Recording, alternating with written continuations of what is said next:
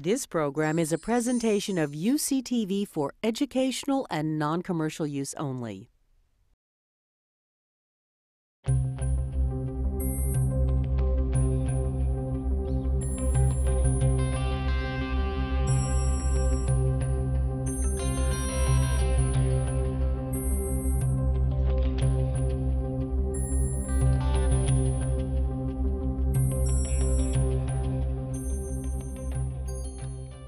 So hello everyone, welcome to the second lecture in our Carbon Smackdown series. My name is Jeff Miller and I'm Head of Public Affairs. Over the last year you've probably heard a lot about carbon sequestration or carbon storage as it's more commonly called. There's been much less talk about carbon capture. Well, you can't store what you can't capture first. So today we present two lab scientists, Jeff Long and Nancy Brown, to help us understand how carbon capture actually can work. And as always, we will take questions at the end of the presentations, so we will start with Jeff. Welcome. Thanks. So what I'm going to do is I'm going to start by telling you a little bit of the research that's going on at the lab involving trying to capture carbon. And when you see carbon capture or carbon dioxide capture, that's usually referring to trying to extract CO2 from power plant flue gas. But in addition, after myself, Nancy Brown will talk about the ideas of possibly capturing CO2 from the atmosphere, where it's much lower in concentration. And so why are we doing this? I hope all of you have seen this alarming type of data. So here is CO2 levels in our atmosphere rising very rapidly. We're at about 390 parts per million. And the scary thing about this is that if you look at a lot of different data, but here's ice core data, CO2 concentration in the atmosphere does track with temperature on our planet. And if I were Al Gore, I'd stand up on a ladder, but here is where we are now, 390 parts per million. We haven't been this high. In fact, we haven't been above 300 parts per million in the last 400,000 years. Okay, so this is really kind of frightening, at least to me. And so where is all this CO2 coming from? Of course, you know it's coming from burning fossil fuels. And so the major culprits in terms of CO2 emissions are currently China and the US. And all told, around the world, we're emitting about 30 billion tons of CO2 per year. This is an enormous, staggering amount of CO2 that's being emitted, and it's mostly coming from burning fossil fuels in power plants and also in cars. And so in the US alone, about half of the CO2 emissions are coming from power plants, and about 30% comes from the transportation sector. The bulk of that transportation sector involves passenger vehicles. And so if we want to stop this CO2 emission and try and bring back normal atmospheric conditions, then we really need to stop burning fossil fuels. However, there's no chance that you're going to really go without heat and power, electricity, or driving your car. And so while we're looking for this renewable energy to do all these things, we're still going to be burning fossil fuels for a long time to come. And so the idea is that we should try and deal with that at the main source of CO2, which are these power plants. And so the idea here is that this will be a stopgap measure while we develop renewable energy technologies, but we're going to try and stop that CO2 that's being emitted from the power plants. And so that's going to involve taking the CO2 out of the exhaust gas from producing the power, transporting it usually by pipeline to some site where it can then be injected underground and stored underground for hundreds, if not thousands of years. So that's the hope. And in this process, there's a huge cost in terms of energy. And so overall, with our best technology, this is going to cost about 30% of the energy that's being generated in a power plant to do all of this. And of that 30% energy penalty, most of it is in the capture process, in the method of extracting just the CO2 from this flue gas so that we can put just that underground. We don't want to waste all of our energy on compressing all the other components of flue gas, nitrogen, water, and putting that underground. We just want to focus on the CO2 and putting CO2 out of harm's way. And so this energy cost is what I'm going to tell you about our efforts to reduce that cost. And so in one of these power plants, you're burning coal or natural gas, but the kind of, after you do that burning of the fossil fuels, the kind of thing that comes out in the stream are, first of all, there's particulate carbon. That's certainly something we don't want to let off into the atmosphere, and so you can try and capture that. There's also small amounts of gases that lead to acid rain, and we've become reasonably good at extracting those from this flue gas. And then the new part that we'd like to add on to these power plants is some technology for grabbing the CO2 to put it underground and letting these innocuous species go off into the atmosphere, right? And so this is what we're concerned with. So here's the contents of that flue gas, and you can see most of it is nitrogen coming from the air that's being used to burn the fossil fuel. About 13% of this mixture is CO2. There's a little bit of water, oxygen, and then these minor contaminants. And so this is a low-pressure gas stream. It's at about 1 atmosphere overall. And what we really want to do is get that CO2 primarily away from nitrogen, which is the bulk of this gas. And so that's not an easy separation. We need to differentiate these two molecules, CO2 and nitrogen, that are actually quite similar in their properties. They're both inert molecules for the most part, but one thing CO2 does is it reacts with amines. And so you can have this reaction with an amine to make a nitrogen-carbon bond, and that's a reaction that doesn't happen with N2. And so this is one way of just selecting the CO2 out of that gas stream. And so this is our best current technology, is using aqueous solution of molecules such as this one to grab the CO2. And the problems are manifold with this procedure. With these strong bases, corrosivity is a problem. It's a liquid. Liquids have low surface area. You're trying to interact that liquid with a gas stream that's coming out of your power plant. So surface area is an issue. There's huge needs for pure water to do this process. And then finally, there's that energy penalty of about 30%. Right? And so our goal is to try and eliminate some of these problems. And so we do have a center here at UC Berkeley and at the National Lab involving the people that you see listed. And the center is really devoted on trying to develop new materials that would be the next generation of capture materials that could lead to a smaller energy penalty for the CO2 capture. And so here you can see our two goals are really capture of CO2 from power plants, but also from natural gas deposits. And the same types of materials can probably work for both of these processes. And so we're focused on particularly compounds called metal organic frameworks and polymers. And I'll just introduce briefly these metal organic frameworks. And so these are a new class of porous solid materials that were discovered in the past 10 years. And they're composed of inorganic units connected by these organic linear bridging ligands. And so this is benzene dicarboxylate linking a little zinc-4 oxo unit. And those linkages extend in 3 dimensions and create a 3-dimensional framework which can withstand vacuum. And so when you produce this compound, it comes out of solution, and it has solvent in all these little pores that you see in the structure. But like a zeolite, you can heat it up, drive out all of the guest solvent, and the structure remains intact. And so the important thing about these materials is that the result of extracting the solvent is you're left behind with a huge internal surface area for the material. And so these are surface areas higher than any other materials that are known. And so one of these compounds, if you take 1 gram of one of these compounds, this is about 1 gram of one of these metal organic frameworks, that gram of material can have a surface area of 5,000 or 6,000 meters squared per gram. That means 1 gram has the same surface area or even greater than a football field. Right?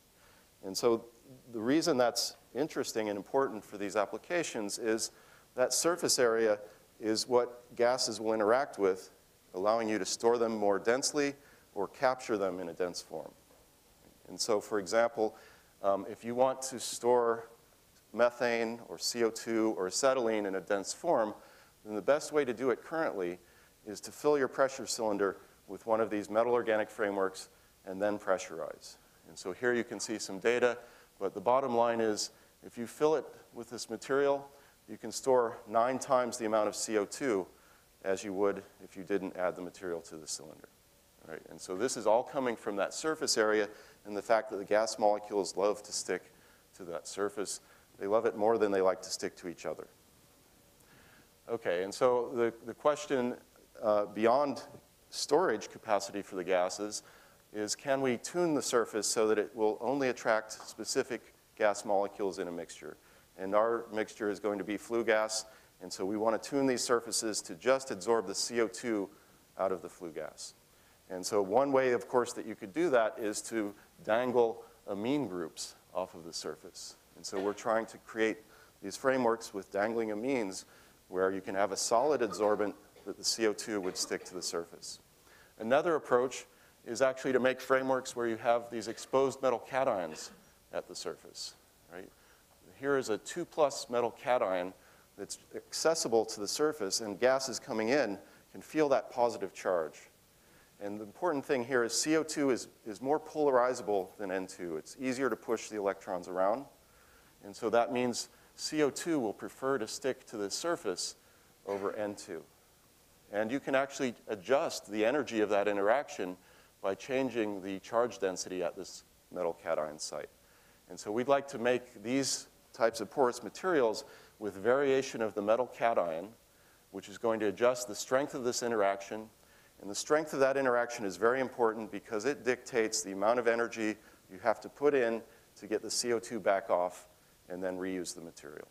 Right? So regeneration, energy penalty, we're looking to lower that and yet still have a strong selectivity for CO2 binding. And so it turns out to be very difficult to make these materials. We know these structures are possible.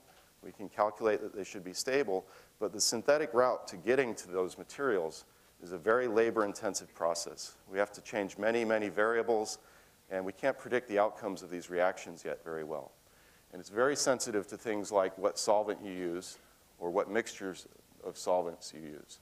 And so we now use high-throughput technology. This is a robot that's setting up reactions, and it sets up an array of about 100 reactions at a time. And so we can screen different reaction conditions and see which ones lead to our target compound. And so this is just showing you dimethylformamide with a little bit of 1-propanol gives us just the right mixture of reaction conditions to generate this framework where we've now got cobalt 2+ on the surface. Right? And all these other conditions lead to either a mixture or something else entirely. And so this speeds up the synthesis of these new materials. Then the other slow step is actually measuring the gas sorption properties. Right? And so what we'd like to do is to measure data such as this. This is just showing increasing pressure at 298 Kelvin room temperature. And this is what we'd like to see. We want to see CO2 adsorbing while N2 has little affinity for the surface. And so we'd really like to see at this low pressure, this is the partial pressure of CO2 in the flue gas, we'd like to see as high a loading as we can get. And that loading is going to scale with the surface area of our material. But measuring this data takes a lot of time. And so one of the things that we're just starting to develop in a new project that's being funded by ARPA-E are high-throughput methods for screening the products that we get from these reactions. And the first screen will involve NMR methods, where the dynamics of solvent within the pores should allow us to get a profile of what the pore sizes are in these products. A lot of the outcomes of these reactions are non-porous materials, things that aren't going to be good for carbon capture. We know roughly the pore size we want. This technique should allow us to rapidly identify which of these are interesting MOFs to pursue. And then the second part that will speed things up a lot is actually measuring the gas sorption data for many compounds in parallel. And so we're building instrumentation to do that so that we can screen maybe 40 compounds at a time, and that'll speed up discovery by a factor of 40. And so with that, I'm going to hand off to Nancy Brown, and she's going to tell you about a much more difficult and less developed problem, which is trying to capture CO2 from the atmosphere, the air. I'm going to talk to you about a very different process, and that is removal of the carbon dioxide from the air. We call this direct air capture. We use the abbreviation DAC, and I'll use that throughout the talk. And I will tell you up front that there has been very little research in this area, but it's one of great interest, and I hope I can convince you that it is important for a number of reasons to do research in this area. I might start out by telling you that whether or not to do research in the area is quite a polarized and charged issue. There are people that believe that DAC research will lead to complacency and reduce mitigation efforts. People will think, oh, there's a solution down the way. We don't have to do anything about this. There are others that think that we need to do research to really establish the cost of DAC, and that these costs, if they're as high as people think they might be, should demolish arguments for procrastination about other mitigation efforts. I see DAC research, or we see DAC research, as a type of planet research. We think that if we're very lucky, using some of the techniques that Jeff outlined, it could lead to a significant breakthrough that might reduce the cost by a factor of 5 or 10.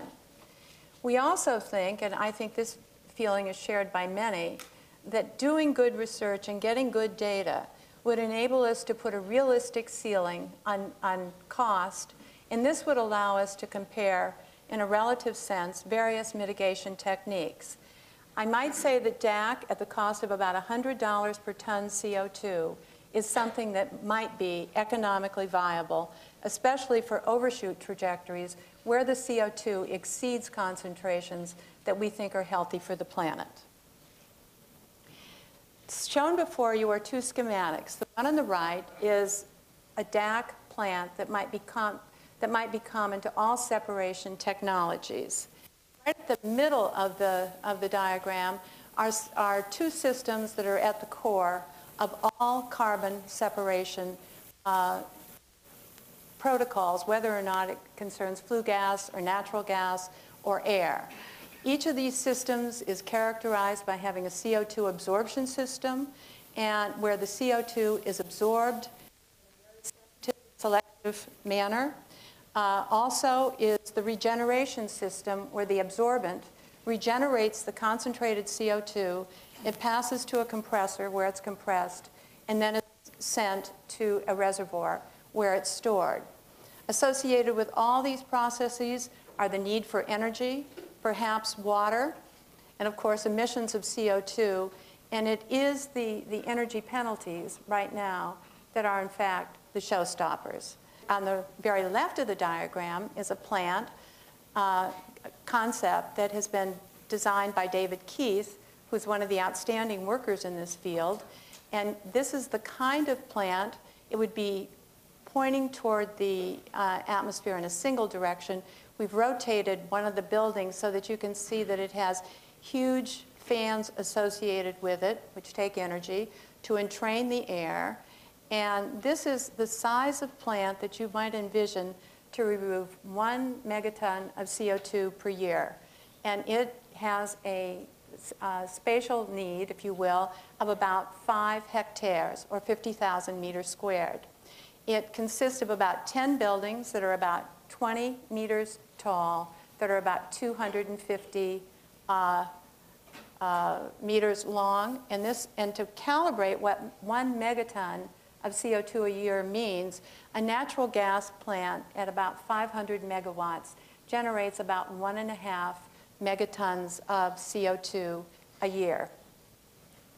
As large as this seems, to reduce 50 parts per million from the atmosphere over the course of 100 years, that means it's going to take us a long time to get rid of it, would require about 4,000 of these plants.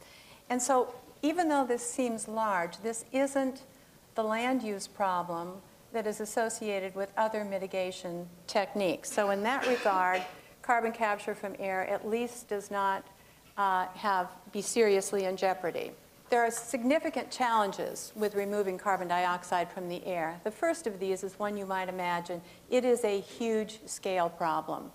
There are 3,000 gigatons, a gigaton is 1 billion tons, of CO2 in the air, and its concentration is about 0.04%, 1/300th of the concentration that's in a flue gas. So just think about the differences in volumes that you would have to deal with in dealing with removal from the air versus removal from flue gases. There's also potential interferences from other gases that are in the atmosphere. In Jeff's diagram, he showed you that we could remove PM from the flue gas, we could remove NOx and SOx from the flue gas, but we can't remove these things from the air because the volumes are just too large.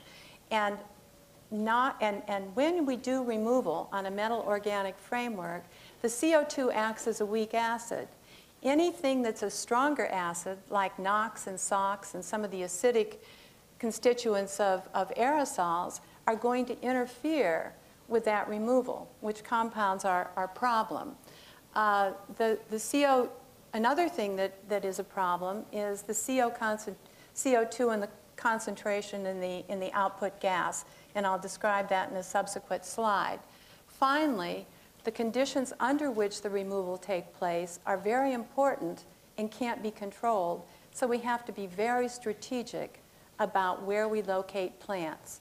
Wind velocity is important, humidity is important, the temperature of the air are all important constituents in affecting the chemistry and affecting what happens in the pores and actually affecting how we can entrain air into the capture facilities. On the slide before you, I show you the energy penalty associated with capture of CO2 on the left, on the ordinate, and it is plotted against the percent CO2 removed from the input stream. And we also see a number of curves. Each has a different concentration of CO2 in the input stream, and two things stand out. Number one, the larger fraction of CO2 that we remove, the larger the energy penalty. And also, the smaller the concentration of CO2 in the input stream, the larger the energy penalty. So our targets for removing CO2 from flue gas are about 90%, whereas our targets for CO2 from air are about 50%. And so that also will affect the economics. Finally, the chemistry itself has significant challenges. The good news is we learn a great deal from the work that is ongoing on removing CO2 from flue gas. And we have automated devices that are going to enable us to screen molecules for efficacy. But we have less control over conditions. Therefore, the constraints on the chemistry are much more severe. We have to synthesize new designer molecules that are effective sorbents and efficiently regenerated. The chemistry is going to be very different. They're going to be different molecules, but they're likely to reside in this class of molecules that we call metal organic frameworks. The sorbents need to be very much more selective. They need to be more sensitive and more strongly binding.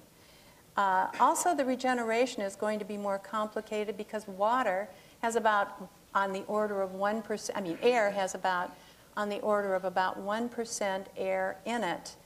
And the regeneration step is probably going to be more complicated as a result of this and might involve 2- or 3-step chemistry. On the slide before you, you see what I call in the center of the slide the normal evolution of a technology. You take it from basic research, it goes through R&D, through a progression of steps, and then ends up with end-of-life commissioning when you try and return the land, the water, and the air to the original conditions.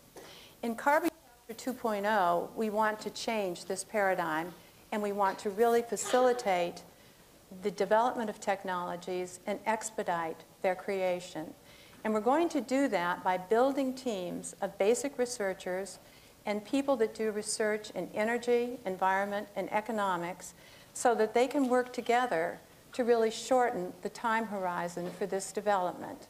In the horizontal part of this slide, I've indicated some of the issues that will be important for the analysis team working in concert with the basic researchers to examine in the carbon capture paradigm.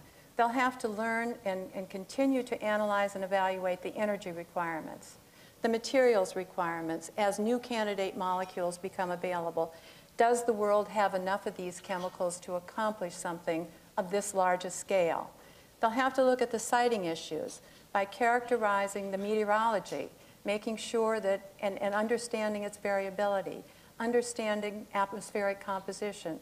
NOx, for instance, in the atmosphere varies from 0.02 to about 2,000 ppb, parts per billion. Can we find areas where NOx concentrations are very low and the wind speed and wind velocity do not vary very much? Those are the kinds of questions we'll be answering.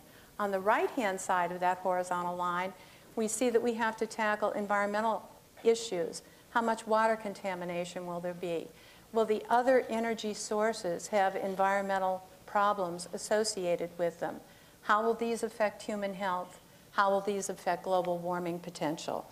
These questions will be answered in concert with the research and development.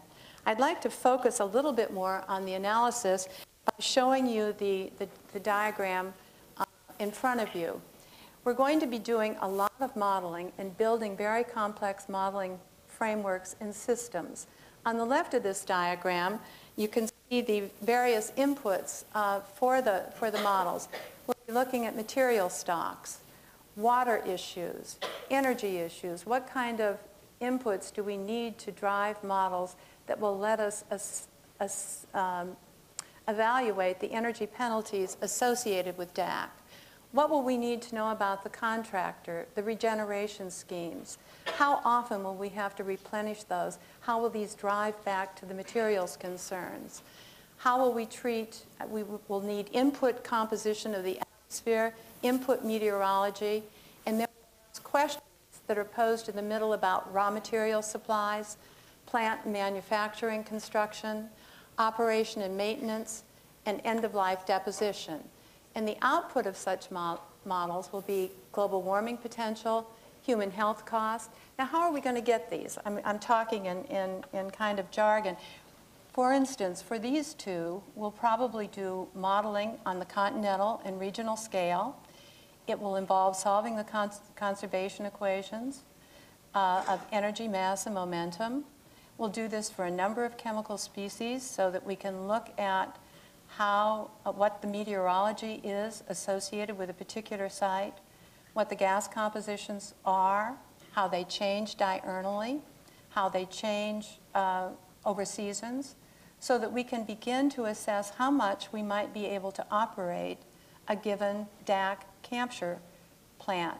We will then take some of the issues associated with pollution and translate these through exposure models into human health kinds of paradigms that we can monetize. And we will do the same with global warming potential because it will take energy to drive all these issues. I'm going to conclude with this slide and just emphasize to you that I've told you something about the difficulties in achieving direct air capture.